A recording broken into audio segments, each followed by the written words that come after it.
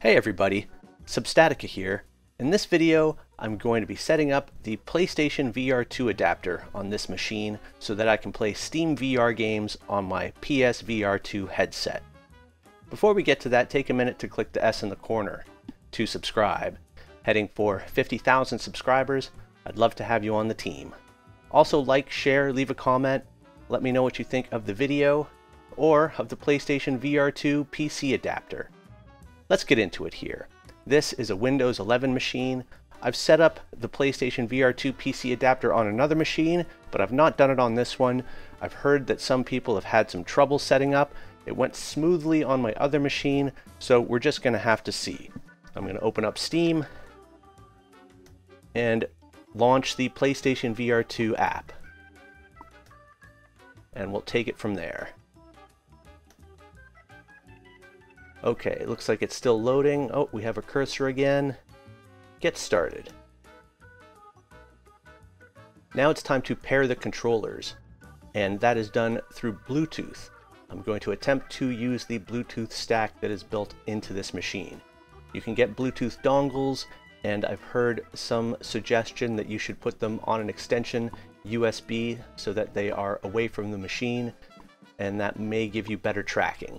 I didn't have that experience on my other machine, but we'll see how things go here. Okay, I'm going to switch to my Bluetooth settings.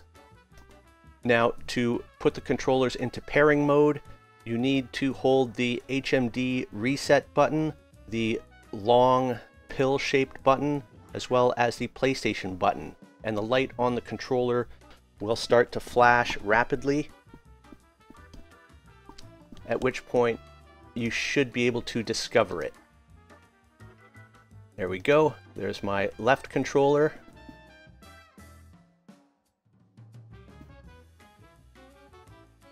And it is connected. Let's do the same thing with the right controller.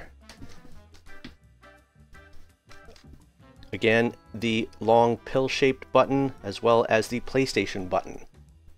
Hold them both down for about 3 to 5 seconds. You get a fast flashing light on the controller, and there it is. Right controller is paired as well. Okay, let's go ahead and close the Bluetooth settings, and it's detected that the controllers are now connected. Next, this is all connected already. We've connected to a DisplayPort, we've connected to USB, and the headset is connected to the adapter through the USB Type-C connection. We also have power connected to the adapter, and that is this screen. There is a little red light on the adapter that will tell you when it is powered.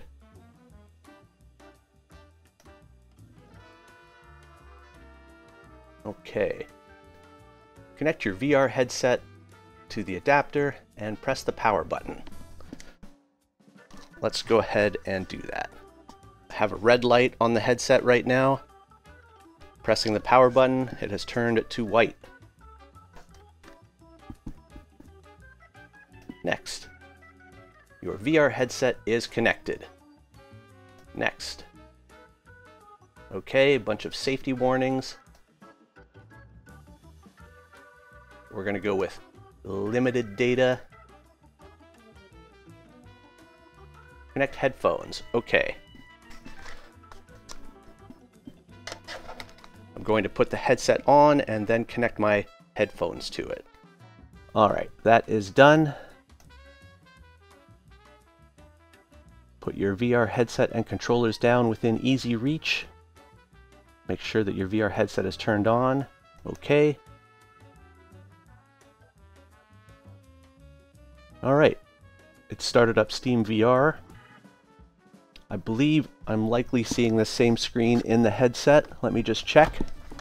Okay, I am indeed seeing this screen in the headset. Now, I may have to edit some portions out here because I don't want you to see my pass-through. But other than that, this will be the process.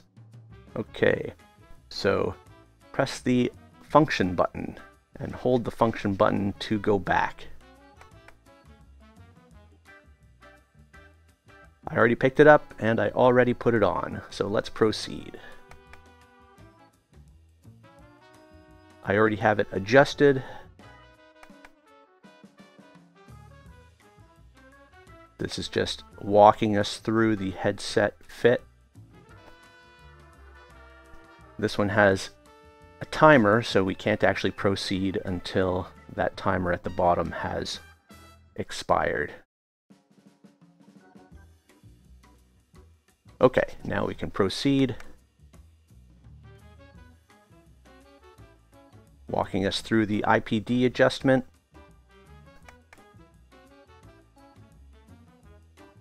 My headphones are already on.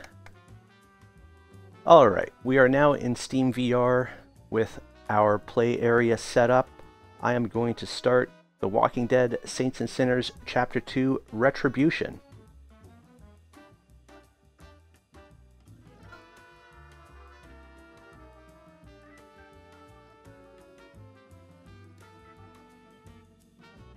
Alright, now one thing you're going to have to deal with when using the PlayStation VR2 PC Adapter is some binding issues with SteamVR games.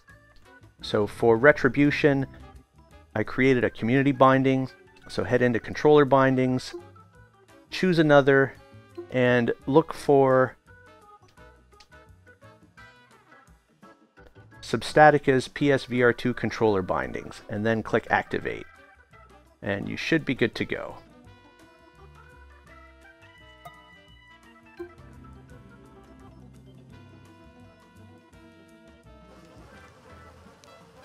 It is nice to see the OLED contrast, the inky blacks. Okay, let's just head to Hotel Eclair. Alright, here we are in Hotel Eclair. Now, the great thing about playing on PC is that we can use mods, which aren't available for the PlayStation version. Colors are super vibrant. Tracking seems alright.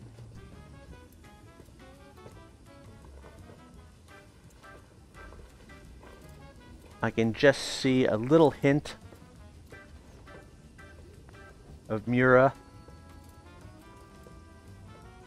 but overall, it looks great.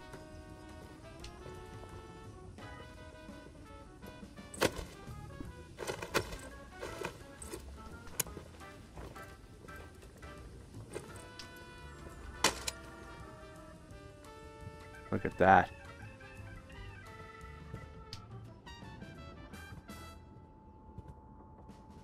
Sure is quiet.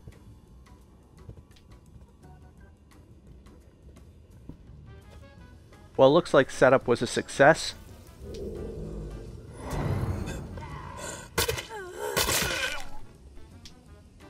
Thought I heard another one.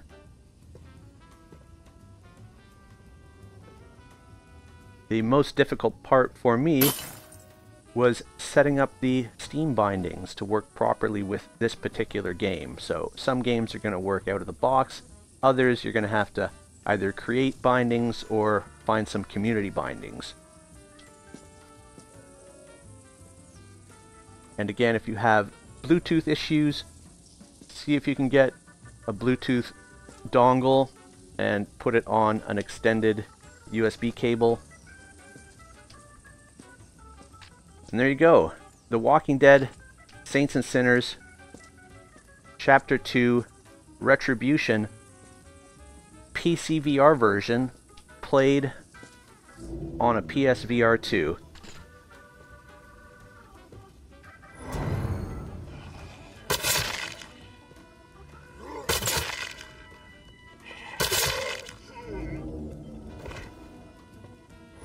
If you haven't already, take a minute to click the S in the corner to subscribe.